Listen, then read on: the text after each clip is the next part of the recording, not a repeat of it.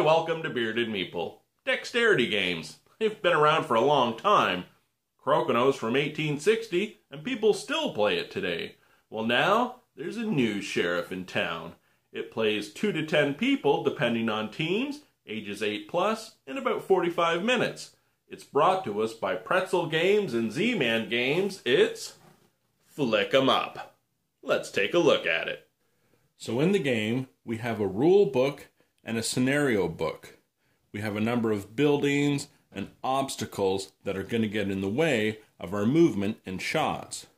We have a movement token, shooting tokens, outlaws, and lawmen, and we have a number of tokens that will interact as our players play the game. The game is played in rounds.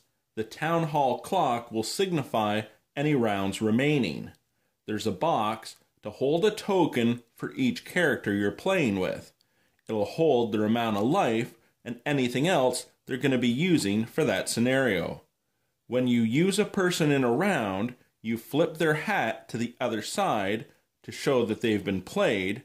They're not able to be activated until the clock moves for the next round. There are 3 things your characters can do: move, shoot, pick up, leave, or exchange something. When it comes to moving, you take the token and place it where your character was. You give the token a flick, and you're able to move your character to that position, but only if you don't hit anything. If I had hit the barrel or the cactus, the move would be unsuccessful, the action lost, and the player stays where he is. As I didn't hit anything, I'm able to move him ahead. For his second action, I'm going to shoot. I place the token off his hip. If the bullet simply grazes the opponent but doesn't knock him down, it's unsuccessful. You actually have to knock the opponent over to take a life from them. I've hit the opponent. I would take a life from the board, place it in the bottom of it. If a person is hit 3 times, they're out of the game. Depending on the scenario, different rules will enact. There's rules for entering a building, shooting from a building. There's even a shotgun you can get for getting a better shot at your opponents. Pete, I think it was time you were put down.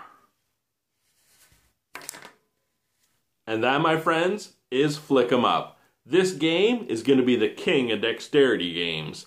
The artwork is beautiful. The components are really good quality. It takes skill. There's certainly strategy involved.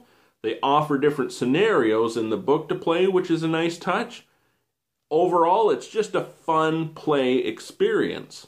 I really honestly hope you get a chance to check this one out. I'll talk to you again soon.